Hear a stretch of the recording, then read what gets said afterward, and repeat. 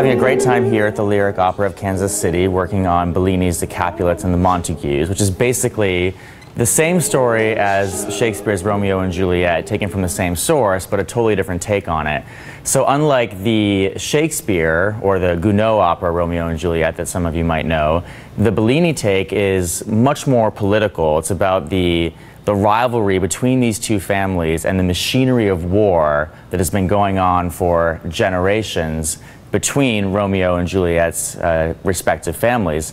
So we thought it'd be really interesting to take a more contemporary approach to the production. Unfortunately, you turn on CNN or the news right now or open the papers and we're knee-deep in all sorts of wars and about to potentially enter new ones. And the opera really is about this, this conflict of war and how this beautiful love story, this beautiful love tries to endure and survive against this machinery of war.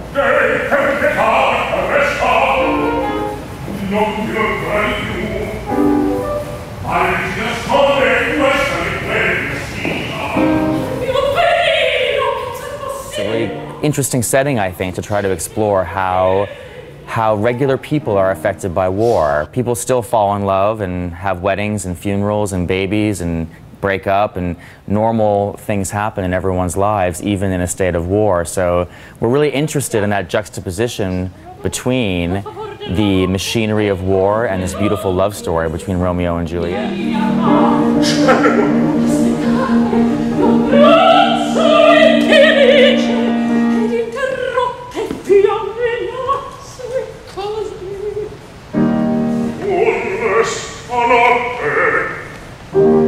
We have an absolute A-level first-rate cast, led by, of course, the hometown girl, Joyce DiDonato, who has become really one of the most famous singers in the world, and we're so lucky to be able to have her here in Kansas City doing this production. I mean, it's a once-in-a-lifetime opportunity to get to see her. The role of Romeo is actually played by Joyce DiDonato, dressed as a man.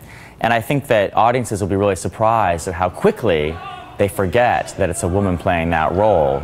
Her acting, her posture, the way that she's singing the role. It's an interesting operatic convention, and I think it works really quite well.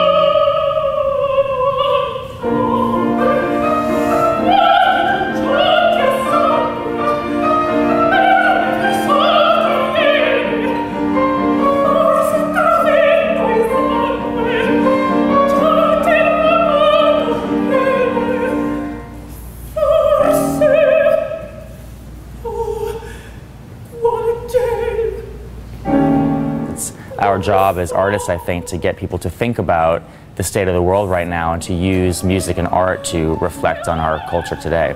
So we're hoping that's what audiences will take away from our production.